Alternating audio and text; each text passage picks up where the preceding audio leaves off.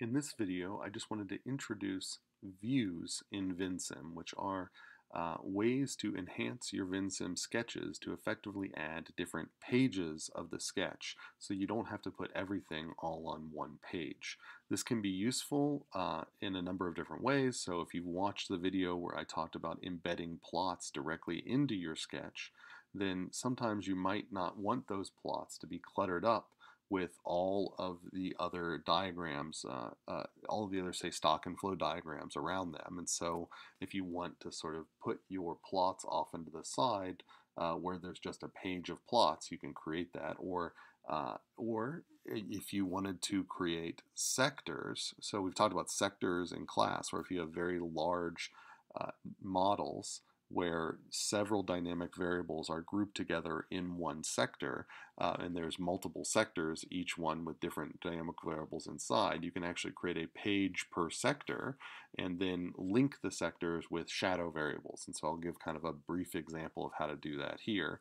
And then you could imagine then combining those two things. So you could embed plots for one sector on one page, for another sector on another page, etc., etc. So to get to views, well, for one, down here in Vensim, there's this tiny little box that says View 1. And if I click on that, then I can see that I can create a new view. Next to it, there's a Show the Next View, and above it is the previous view.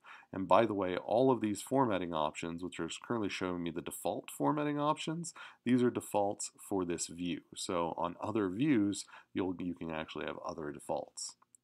So if I want to create a new view, I either can do it this way, or if I look under View here, I find that I have a bunch of different view options here.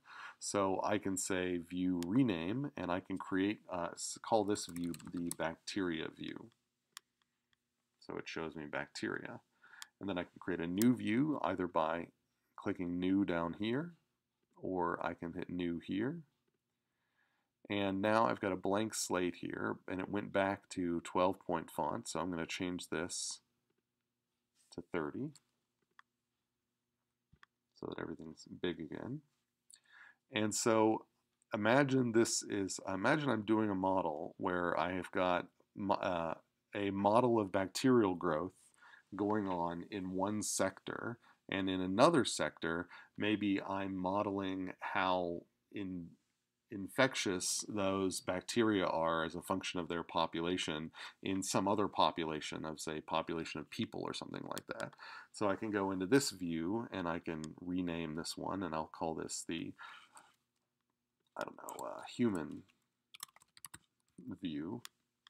And I might create a stock, so I'll create a level here called humans, and make that a little bigger, and then I'll create a flow,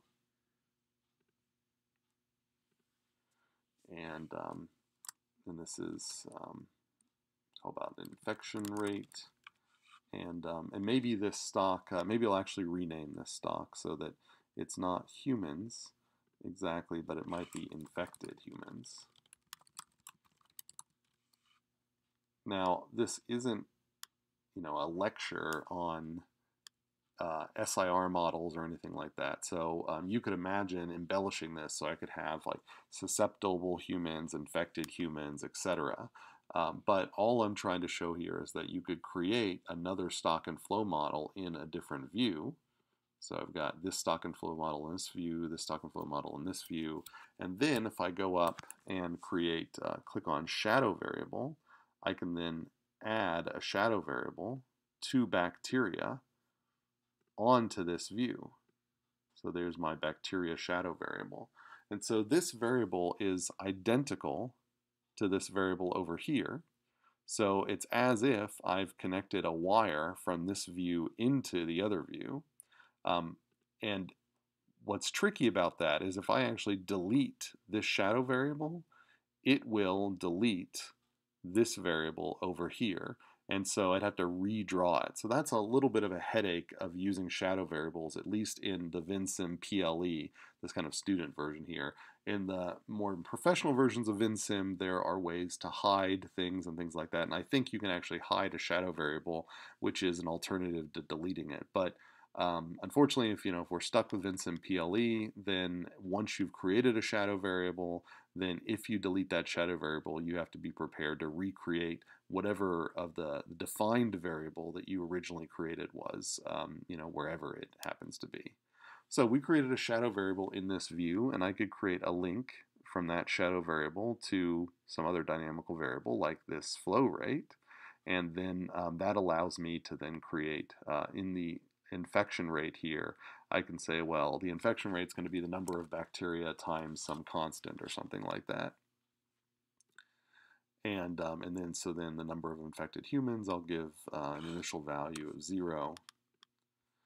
And so now I've effectively built two sectors. I have a bacteria sector and a human sector, and they are linked to each other, where the bacteria is linked to the humans. It doesn't go back the other way. I could actually go into the bacteria sector, and if I wanted to, I could create another shadow variable. So I could create one here, and I could actually select, say, infected humans or whatever variable I want from that other view, and I'm going to hit cancel because I don't want to do that, but I could plot or put another shadow variable here and make these things depend on that shadow variable. So I can have cross-coupling of dependencies between these two things. And then notice that again, so these show the previous and all that. So I can just click on these things. So I can say show previous view, show the next view, and that's maybe a quicker way to go back and forth. But I've created these things, and I mentioned I could then say I wanted to, so I'm going to move this around here. So I'll move this bacteria down here, and maybe I'll move all of these up a little bit. And again, if you have seen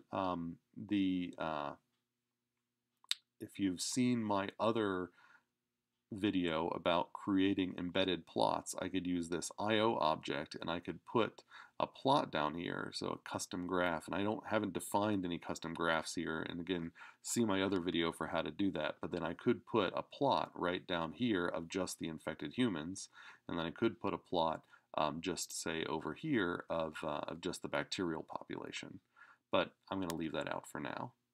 So if I'm to click simulate,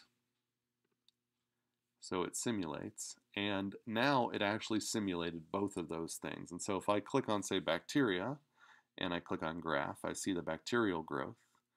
And I guess I could save this somewhere. I'm just going to close it. If I go over to humans, and if I were to click on infected humans and then click on graph, then I see that the infected humans are also growing because I have the infection rate for the humans to be depending on the number of bacteria. And so as the number of bacteria grows rapidly, the infection rate grows rapidly, so the number of infected humans grows sort of even more rapidly.